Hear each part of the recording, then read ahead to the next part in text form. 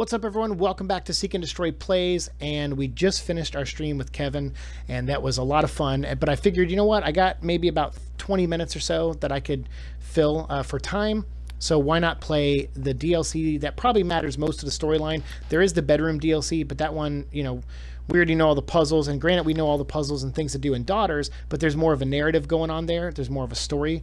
This bedroom tells an extra side mission with Clancy, as does 21 and Nightmare, so this is pretty much the Clancy DLC.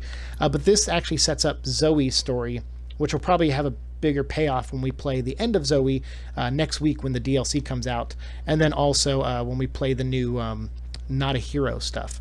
So that's what we're going to get into tonight. Everyone who's here, thanks for sticking around for a little bit longer. Let's start up with Daughters.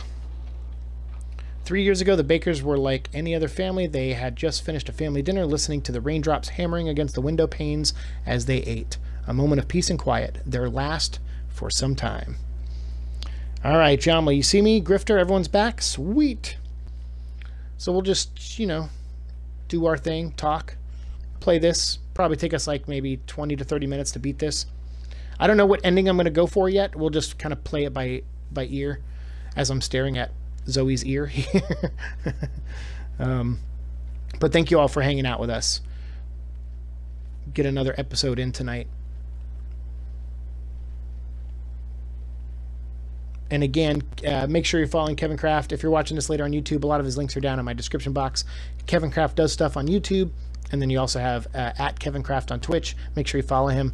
And now that he's finishing up his scripts, and now he's got some work he's doing right now. But when he gets through this work, he'll probably stream a little bit more at least until his next writing project. So definitely give him a follow. And same with me. I have a writing project I want to work on in early 2018. I'll probably start it around March, after I know everyone has got their Neverlands, and or at least everyone got their Neverlands and everyone got their Elan Vitals, and I know I'm caught up on everything.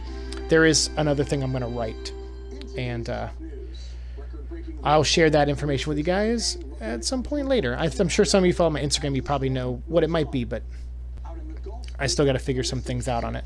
So in March, April, I may slow down the stream a little bit so I can get that done. Or I'll stream myself working on it. We did talk about doing those for creative streams a while back, so maybe we'll do that.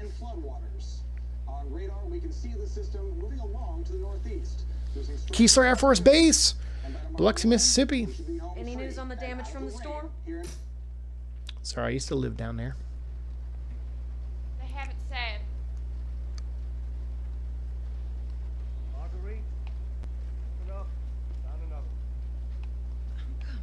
Found another one.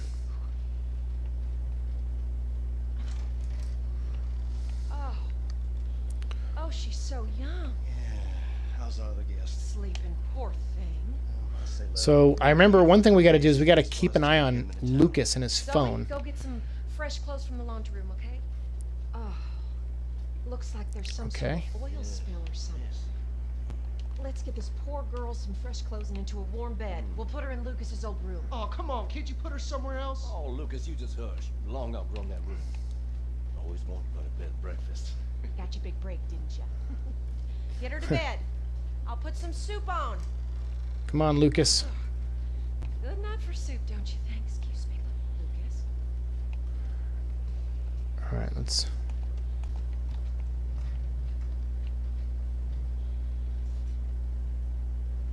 $1019? Is that what it was? Okay.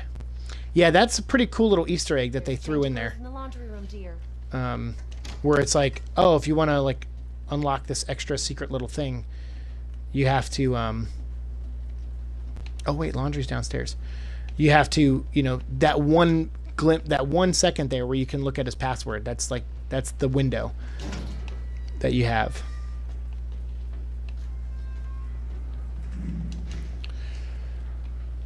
All right.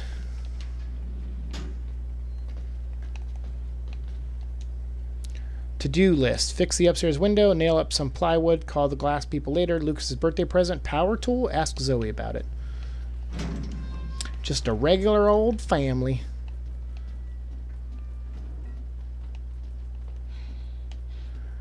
right, we're gonna explore a little bit because I can't really remember what we got to do.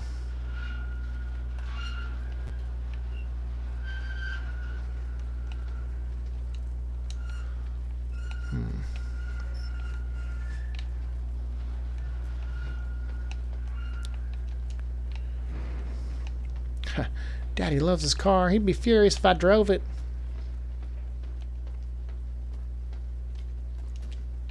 Cross at your own risk.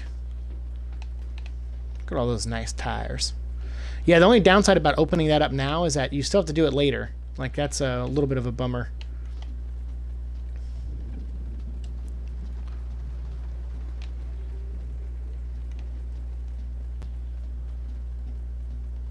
And I can't remember...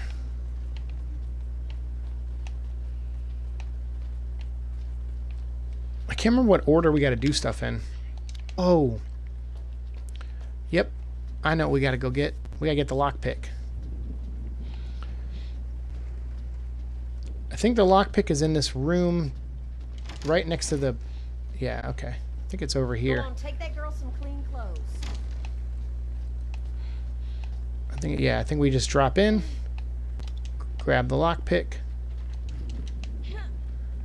and then we don't use it on that door. I mean, on that, because I think that opens. Can't remember what we get, but it's like it's something that we don't really need. So yeah, okay, I remember a lot more of this than I thought. Maybe it's because I watched Where's Barry play it. Like after we played it, I think I watched Where's Barry play it a couple times. You know, so I think that's why it's a little bit fresh in my mind. But this is, whatever is in here is what we need. How you guys doing tonight? Still hanging in there? Small component. Oh yeah, that's for Lucas's room.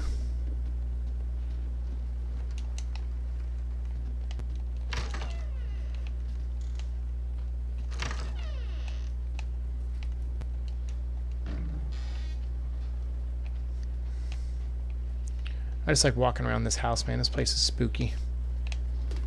Even though it's so nice looking. No one has cleared up the dishes.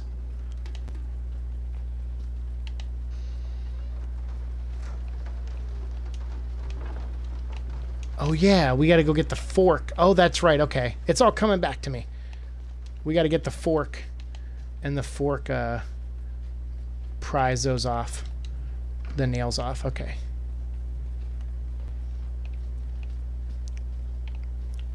Oh, and the rope? Yeah, cause that's right, because we got to run down the basement and get the rope. Okay.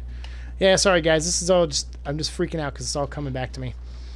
These accents and plus Scooter's accent and Borderlands earlier is going to send me back sounding like I did when I lived in Virginia. Yeah. Yeah, for sure.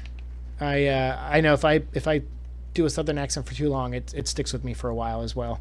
I know how you mean. Hanging in there. How you living? What you drinking? Son of a... I need to check on the house. Well done, Chomley. Well done. Well played. Well done. You're the best. All right. So I think that's our only shot in going up here too. Again, there's all these little things like on our first playthrough of this, and I think a lot of people's first playthrough, they just missed it. You know, it wasn't clear what you had to do, and so a lot of people were just doing trial by error stuff, but no one really followed the, like, no one would have thought to look at the phone. You know? I mean, someone might have accidentally done it, but... Zoe, I told you to keep your dirty hands off my laptop.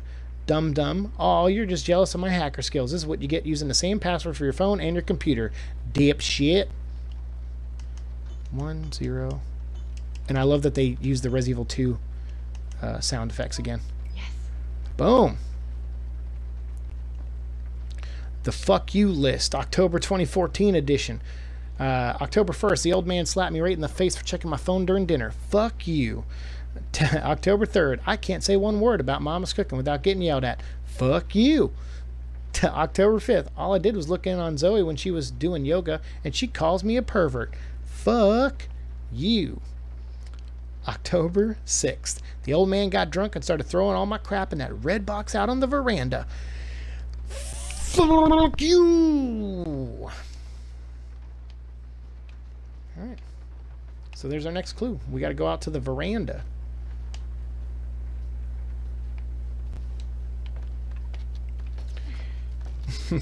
You guys are awesome. Thank you.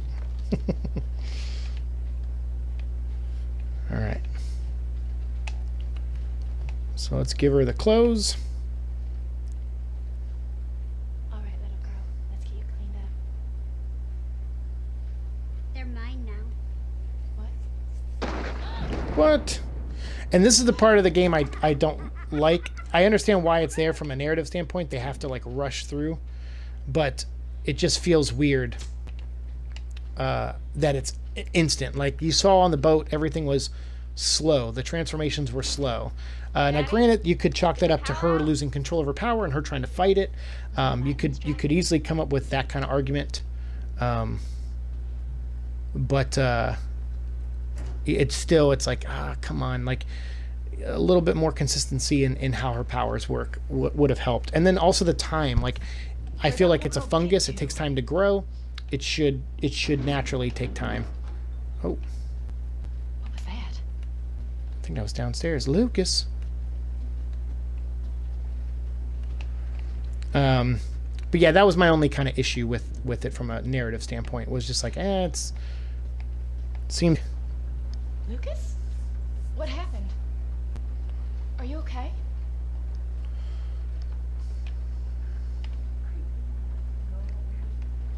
Uh-oh.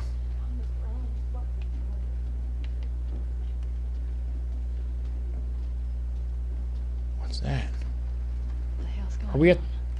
Are we at the mom already? Oh yeah, I guess so.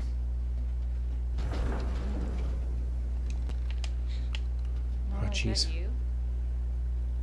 So, come look. Come see her gift.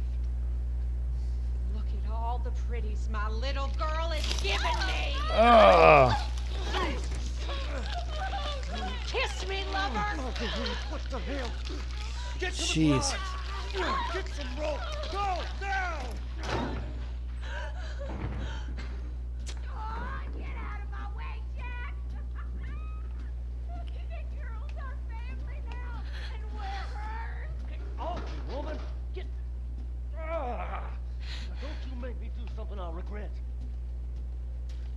So yeah, the door shut somehow. I don't like that. And then also, I think it shut again, because later I think we can escape with the keys, but I think we have to press it open a third time even. I can't remember if that's true or not, but... I'm on my way, Daddy. Oh, come on. I ducked. I ducked and I got stuck.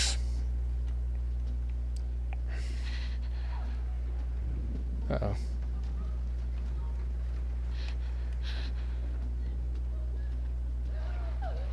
Yeah, still, even though they turn quickly, it is effective story-wise, like, because you're like, what the hell is happening? Like, it's just boom, boom, one scene to the next, just... Don't you worry.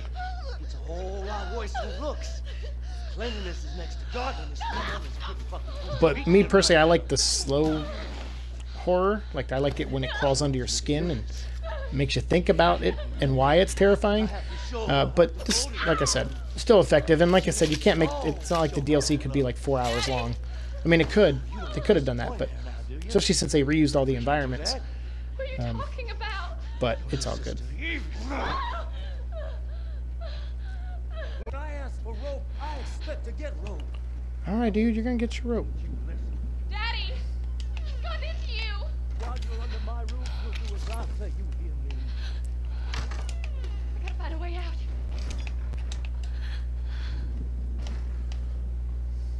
Okay. Open. Good. Get away!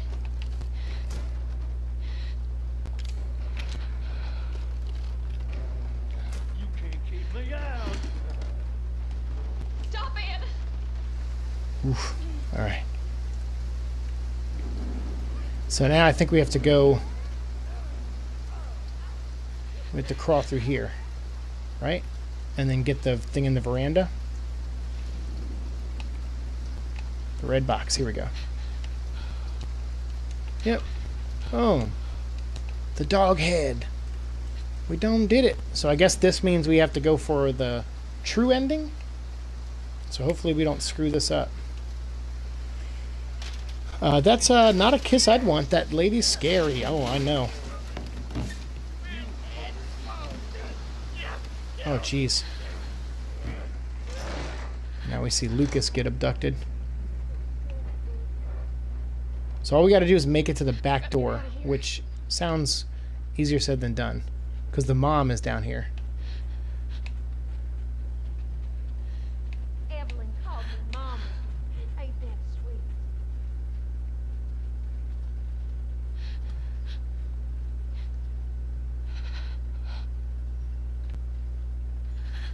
You're gonna have a little sister, Zoe.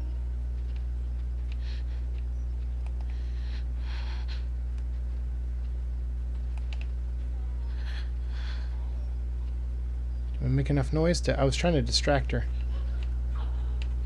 Oh. I think we missed our window. Jeez. Zoe, you're gonna make me mad. Whoa, whoa, whoa. She...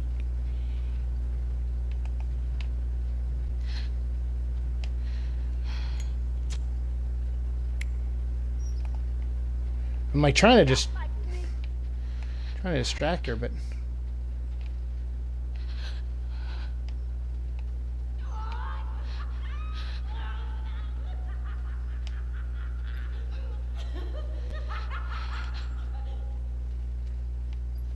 which way is she gonna go? She moves fast now because she's irritated. Oh, nope, she's slowed down.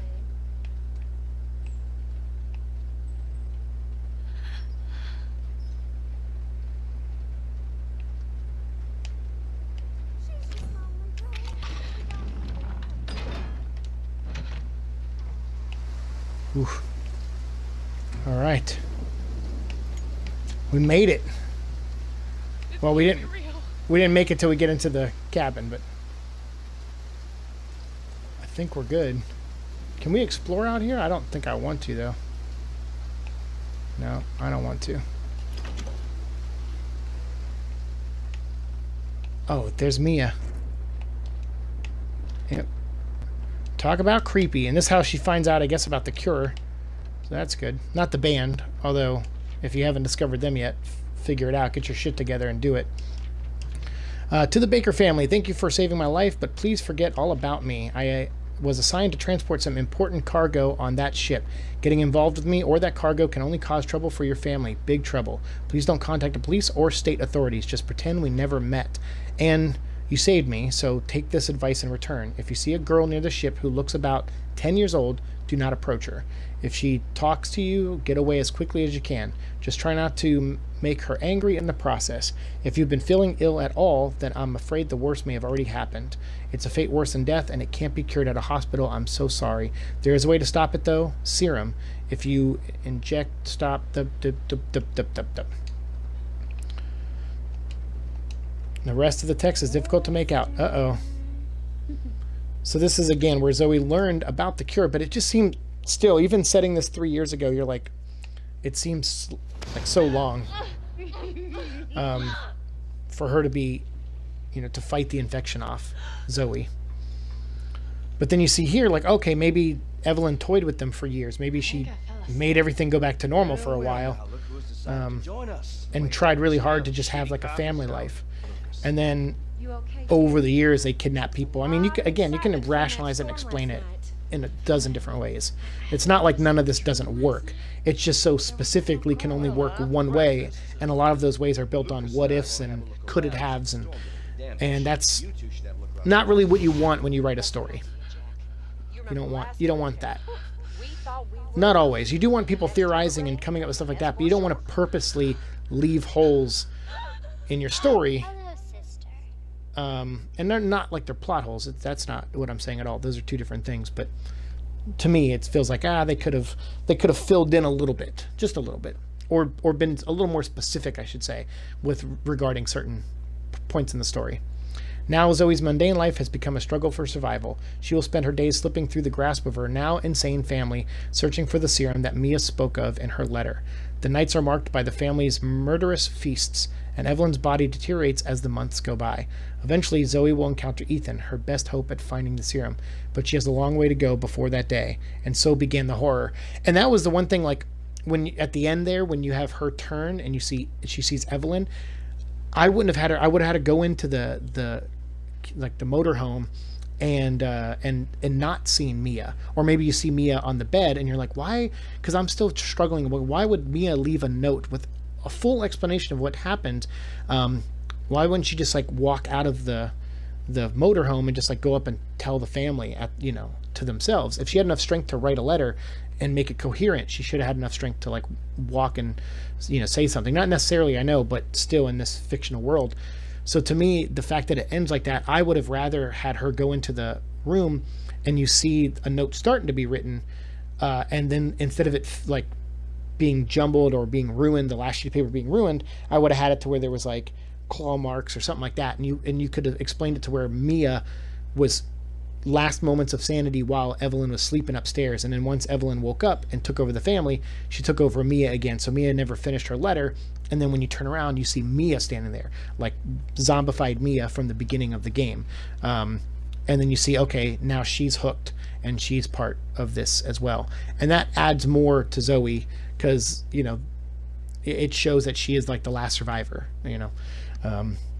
For you Resident Evil fans. John says, it's crazy loud next door, so we moved the mattress and box spring to the living room for the weekend. Kinda camping, hashtag? Yeah, nice. All right, well, sorry about the noise from your neighbors, but kinda camping is kind of fun. She discovers the cure, but neglects Depeche Mode. This is why all the bad things happen. Exactly, John. But anyway, we're going to learn more about Zoe in the next DLC called The End of Zoe. And since I'm anticipating the Chris Redfield one so much, the Not a Hero one, I feel like we'll probably play the End of Zoe DLC first and then play the Not a Hero DLC. I feel like that's probably a good order to go in because I'm a Chris Redfield fan and I want to save something that I hope is the best part of those two DLCs for last. And so the End of Zoe, just to get a little bookend for her story, I'd like to see, because obviously that mini game takes place after the events of the main story, and Daughter's DLC took place before the game. So that's a nice little bookend for the story there. And then hopefully the Chris Redfield story where he's going after Lucas is just the final threads, loose threads from the storyline, like Lucas being still out there. We just wrap that up and maybe set Chris Redfield up for possibly being, a return in Resident Evil 8. That would be cool, working for Umbrella. That sounds like it'd be a fun game. But to all of you that are here tonight, thank you so much for being here and supporting the channel. And for those of you watching later on YouTube, thank you as well. Like, share, subscribe, all that fun stuff. And I will see you in the future. Peace.